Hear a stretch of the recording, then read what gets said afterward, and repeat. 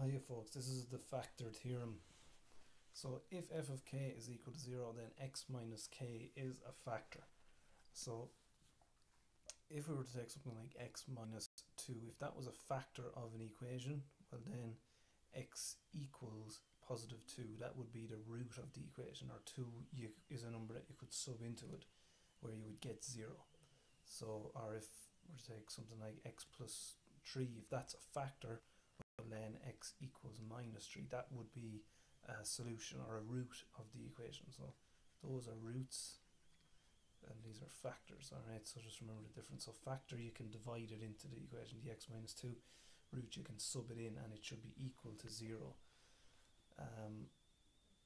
Also, so if ax minus k is a factor, well then k over a, that would be a root or a solution. So that's what comes into the first one here. So if 2x minus 3, so that's a factor.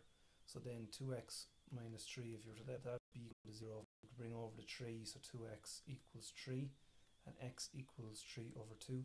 So the 3 over 2, that's a root then. That's a something that you can sub in and it should be equal to 0. So that's all you have to do here. You just have to show that it's a factor. So all we have to do is just put in 3 over 2, so, and that should be equal to 0. If it's equal to 0, then it is a factor, or it's a root.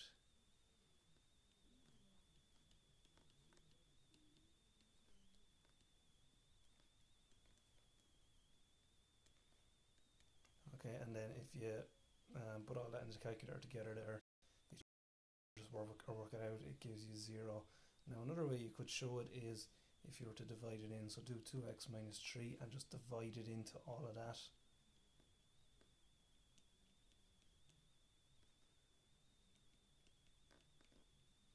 So either way it would work, just divide it in fully and you won't get a remainder at the end.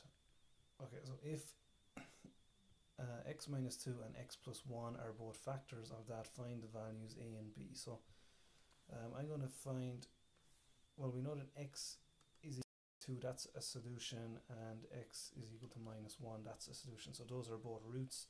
So I'm going to sub both of those in, and when we sub them in, we know that because they're roots, when we sub them in, the whole thing has to be equal to 0. So we get a times 2 cubed plus 3 times 2 squared plus 9 times 2 plus b is equal to 0. So we get 8a plus 12 minus 18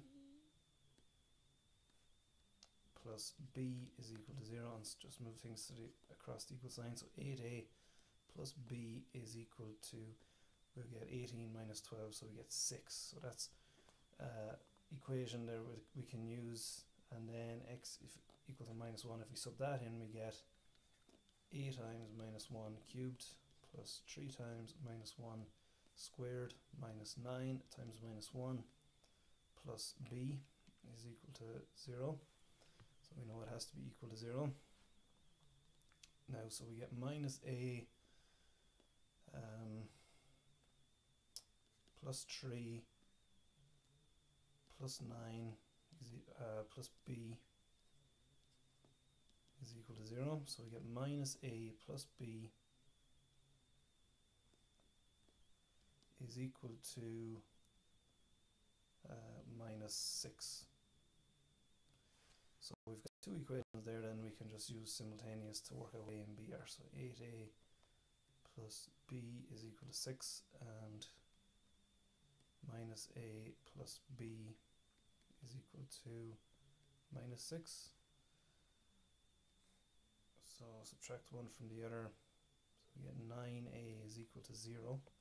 So a is equal to 0, and then we have minus 0 plus b is equal to minus 6, so b is equal to minus 6. So we get b is minus 6 and we get a is 0 there. That's just summing them in. So it's just using the fact that we have the factors to work out what a and b is, so knowing that when you sub them in it should be equal to 0.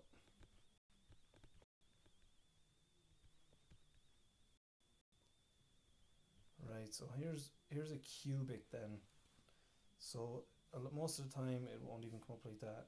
Now it could say factorize, or it could say solve. Let's change it a little bit here. So solve to be equal to 0.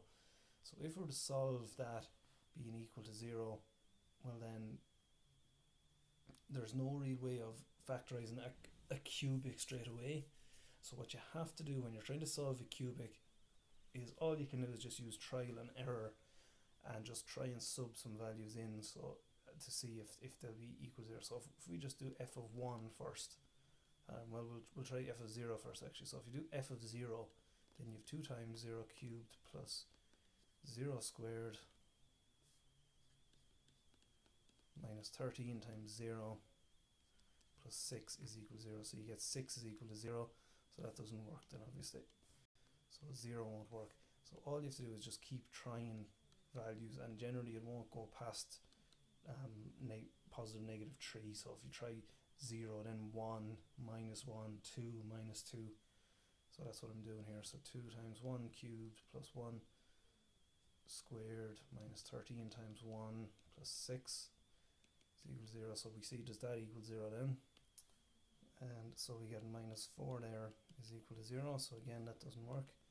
So let's try f of minus 1. So you might think it'll never work out, but it's always generally one of the first few. They'll never give you one that you're going to have to go do an awful lot of trials for.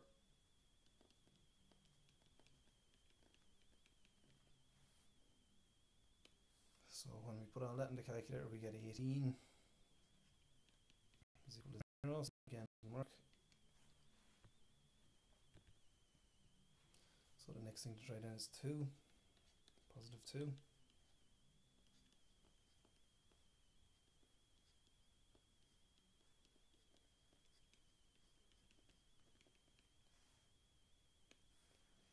And when we sub that in, it does actually equal 0. So we found our factor. So that one works then. So f of 2 works. So if f of 2 is the solution, so 2 being the root, well then x minus 2 is the factor.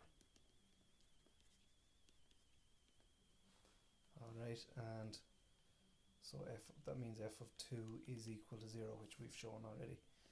So if x minus 2 is a factor, then if you think about it, if I divide x minus 2 into the equation up here, I should get no remainder. I should get a 0. So that's what we're going to do then, that we're going to divide it in. So 2x cubed plus x squared minus 13x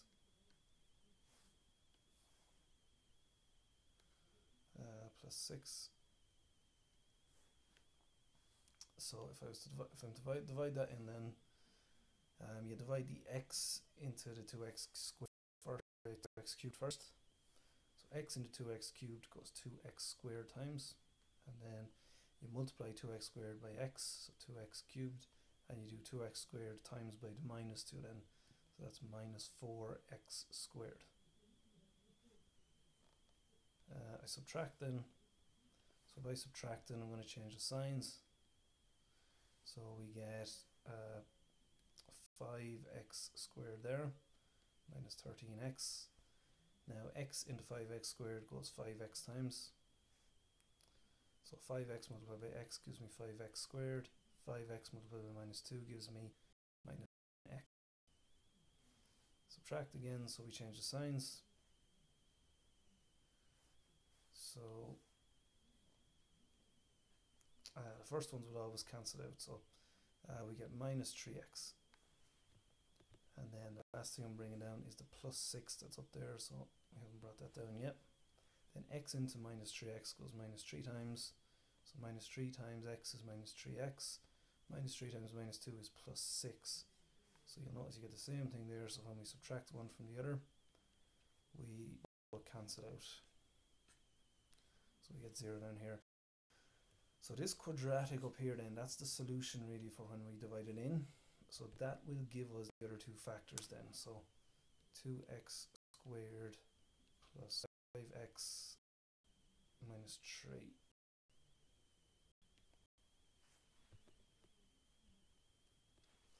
So So therefore x minus 2 multiplied by that is, so that is that factorized really, and you can go further now, and if you just factorize the 2x squared plus 5x minus 3,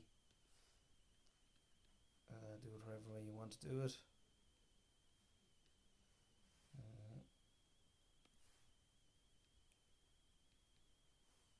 Yeah, so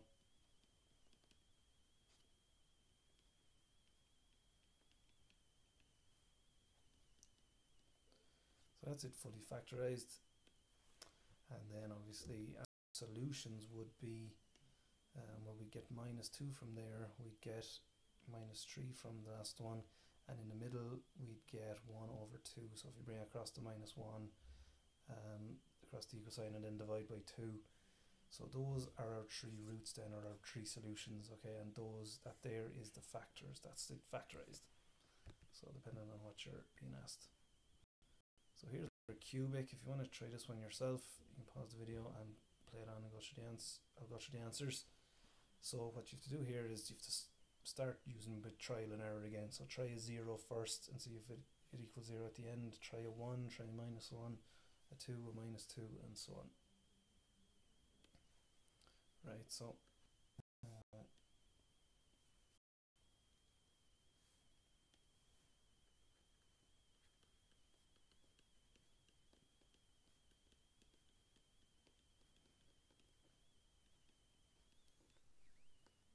so you can see straight away that 0 isn't going to work here, because everything with an x in it will become a 0, and you have the 24 left over, so we get 24, which is equal to 0, so that doesn't work.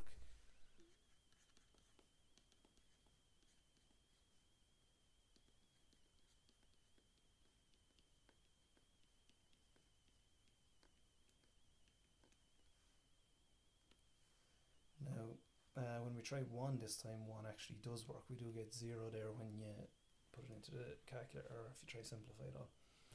So we get 0, so 1 then is the root, so therefore x minus 1, change the sign, is a factor.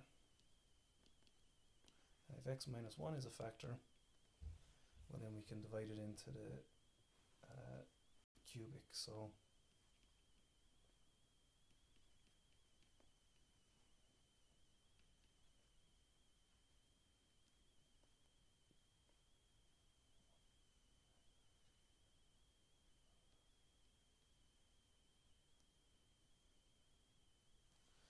right, so if you divide x in, so 2x squared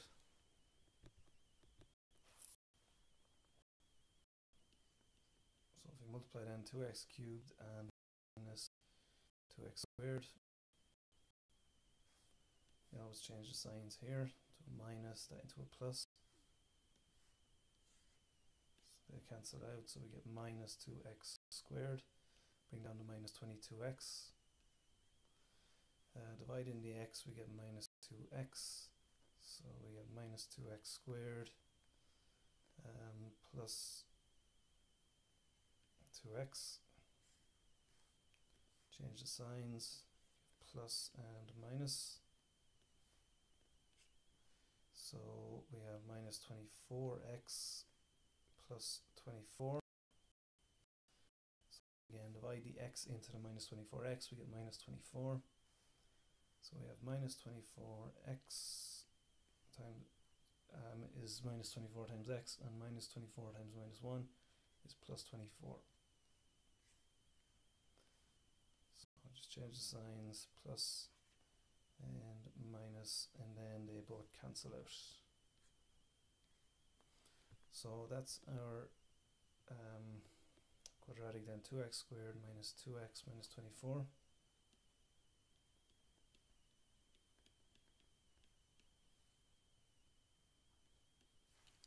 And it was x minus 1 was our factor.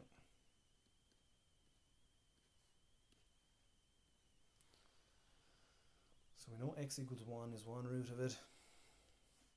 If we factorize the quadratic then,